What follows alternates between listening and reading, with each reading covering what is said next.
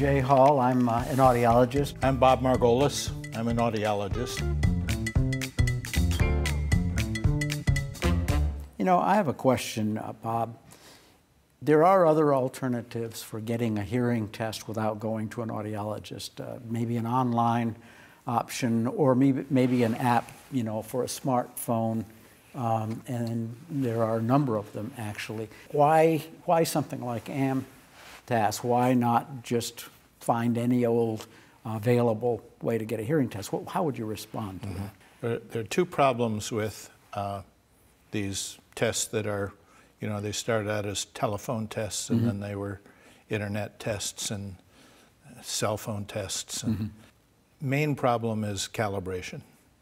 We are very careful about calibration in our field, so that we know that an audiogram done one place on a calibrated audiometer by a licensed audiologist is the same as they would get it another place. And that's because we have standards for calibration and we follow the standards. That's really critical. When you have a test that's performed either over the internet or over a telephone, the problem is calibration. That system hasn't been calibrated in the manner that audiometers are calibrated.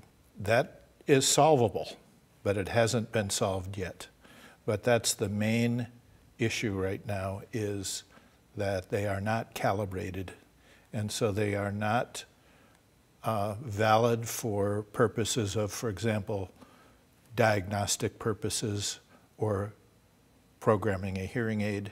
They would not be suitable. They are screening tests, and useful as screening tests, but they're not to the standard that would be required for using them the way we use audiograms in a clinical setting.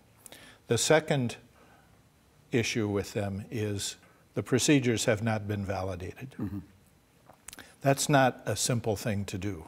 We worked years funded by grants from the National Institutes of Health and from the VA to validate the method and demonstrate that the method provides results that are equivalent to results that would be obtained by a experienced licensed audiologist. In a sound-treated environment. Right. There's no validation in those tests. There have been a number of papers published recently that show that it is possible.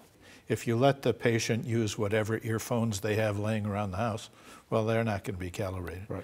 But if you can control the hardware, which is inexpensive now, then it is possible to perform calibrated tests that way. But the calibration issue has to be resolved and the procedure has to be validated. I would assume the quality of the results is unknown with a method that doesn't document the quality like the AMTAS. So yeah, I think the main point to convey to the public or whomever might be using it is the difference between a diagnostic test and a screening test. It's fine for screening, but not yet ready for diagnostic purposes.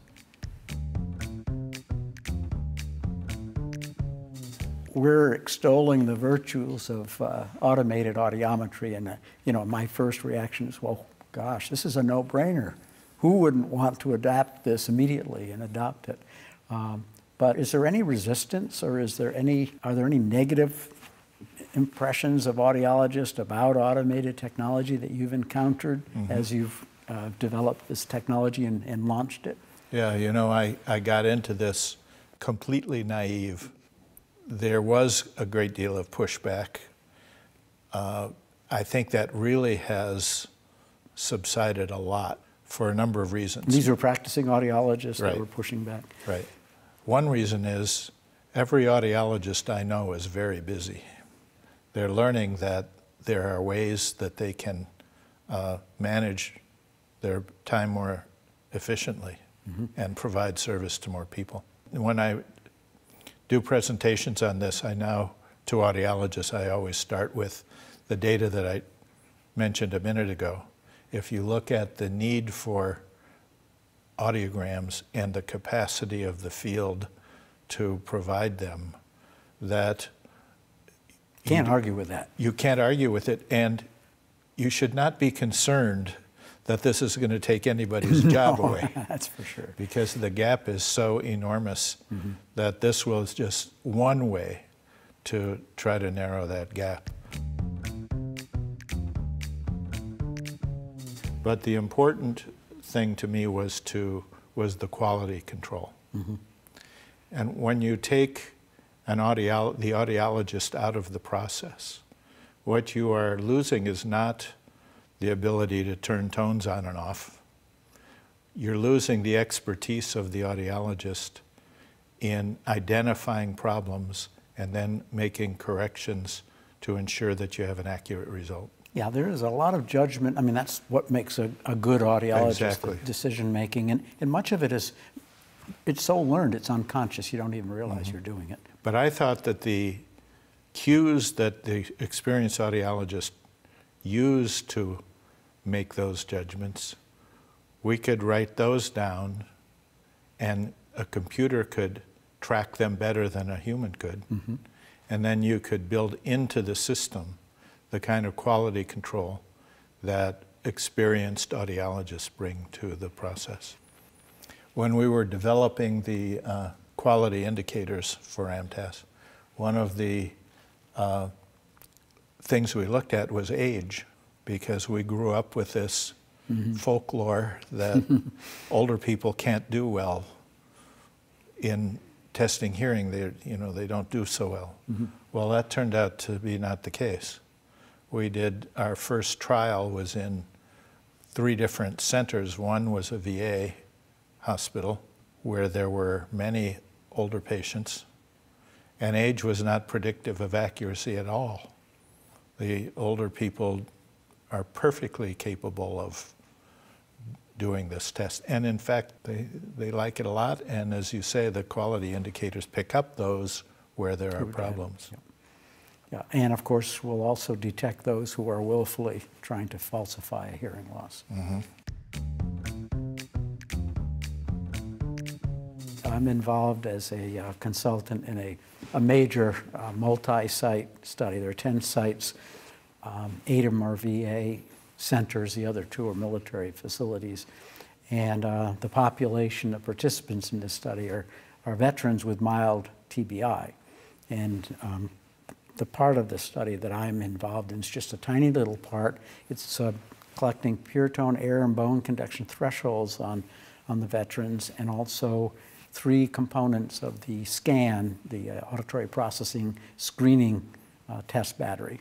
And the tests are all being done, all the pure tone audiometry and SCAN, outside of sound booths. These are not being done in the VA audiology service itself. They're being done elsewhere on the VA campuses. And we are finding that a non-audiologist can very quickly become the quote-unquote technician to set the person up.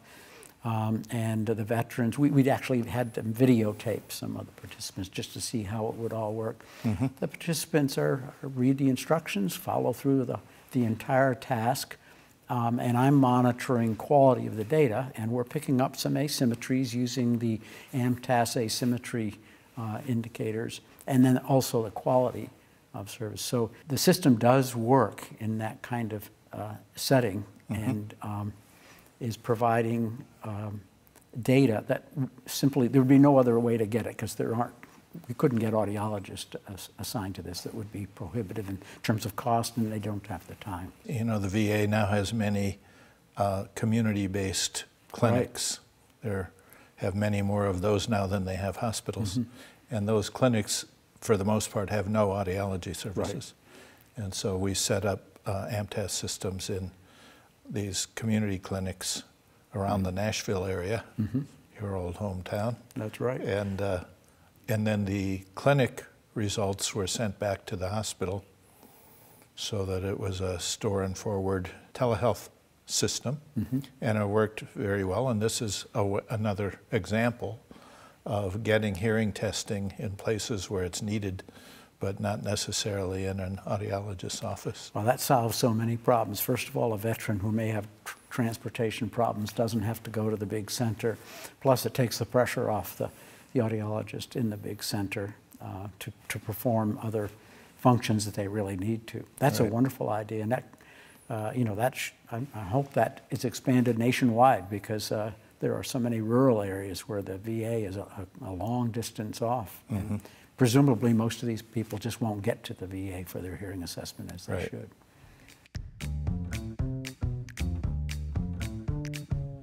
With this the study I'm performing, or consulting with the Veterans Administration in a mild TBI, that's very useful is, well, there are two. One is the very systematic definition of asymmetry. Because as I teach or I'm lecturing, I'll say, well, when do you refer a patient to an otolaryngologist with concerns that perhaps their problem might need medical or surgical treatment? And of course, immediately people say, well, when there's an asymmetric hearing loss. But then, of course, when you ask, well, what's an asymmetry, you'll get as many answers as there are people in the audience. Right. So, this was something very attractive to me. One systematic, well thought of definition for an asymmetry that's then immediately displayed, on the form or the screen. Right, and that's part of our, we call it the AMTAS system, which is the automated audiogram classification system. When we were doing hearing evaluation, I'll bet the first sentence in your report was, the results indicate that the patient has a mild to moderate sensorineural hearing loss, symmetrical sensorineural hearing loss. Well, there are no standard definitions of any of those terms. Mild to moderate, sensorineural, symmetrical, or asymmetrical. So we wanted to standardize those terms.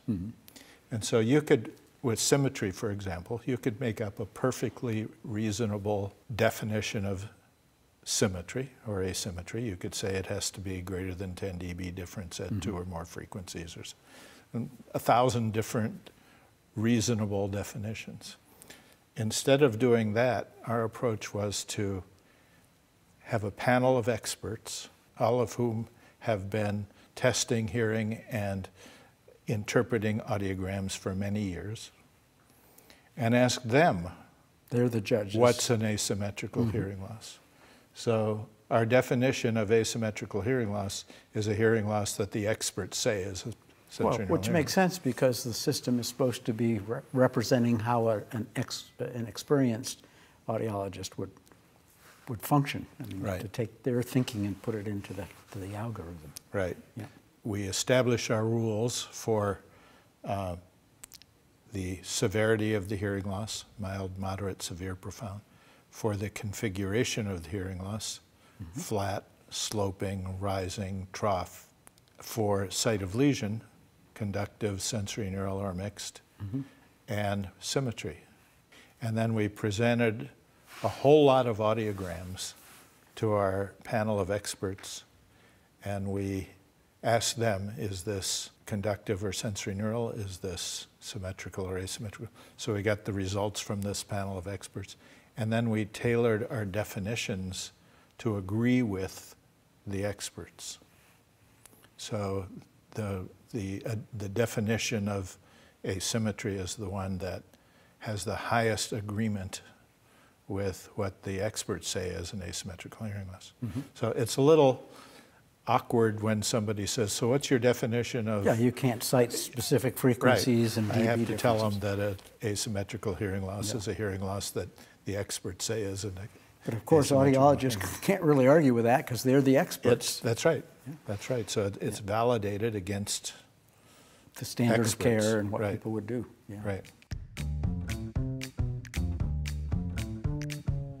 You hear this complaint or concern. Well, I don't want to be replaced by this automated device. And I actually remember in the mid-1990s, as OAE devices became more commonplace and introduced in clinic, even audiologists were worried about that.